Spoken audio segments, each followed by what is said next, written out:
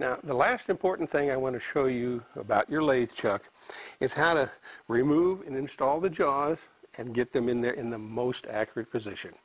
Okay. We'll come in here, and this is a scrolling chuck. When you turn the chuck key, all three jaws move and come out at the same time. So we want to bring these all the way out of here. Okay, now that we've got all these loose, we can pull them right out of the chuck, just like that. Now, your jaws are supposed to be numbered inside. Sometimes they are, sometimes they aren't. The way to determine which jaw is which is to line them up just like this.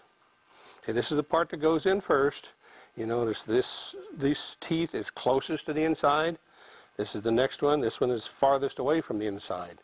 So this is jaw number 1, jaw number 2, and jaw number 3.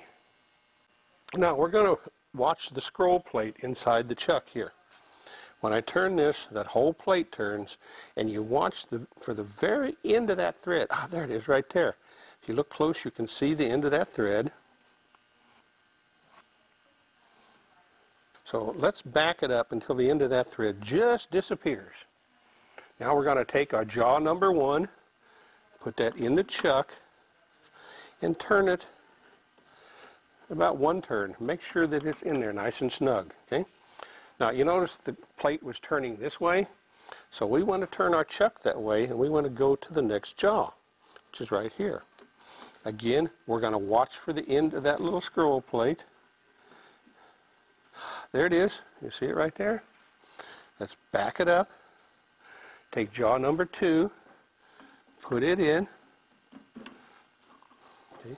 Turn it about 1 turn. Make sure it's in there tight. And we've got to turn it back the opposite direction to get to number 3. But number 3 is right here. We're going to do the same thing. Turn that scroll plate slowly. Ah, there's the end again. Back it up. Slip that jaw in. Okay. Now when we turn this all the way in, all 3 jaws will meet in the very center. Okay. Now that we have the jaws back into the chuck, you notice I've installed a little piece of material in here, and I'll snug it down a little bit. Put your dial indicator on the bed, bring it up here, and rotate your chuck, because just like the chuck mount, there's 3 different positions you could have had these jaws in. Check each one of those positions. In other words, put your dial indicator on here, rotate it, see what the run out is.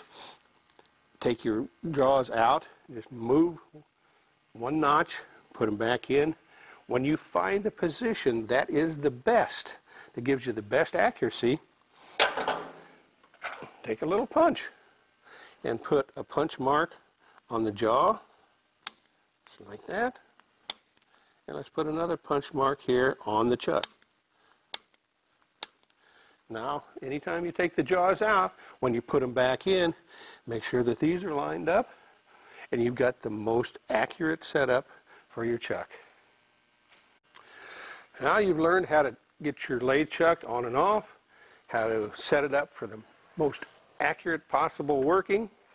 Your machine should be a very accurate and precise piece of equipment for you now. I want to thank you for coming into the Smithy shop and watching this video. I hope it's been educational and informative for you. Keep an eye out for our other videos that will be coming out soon. So this is Dave saying goodbye from the Smithy shop. Until next time.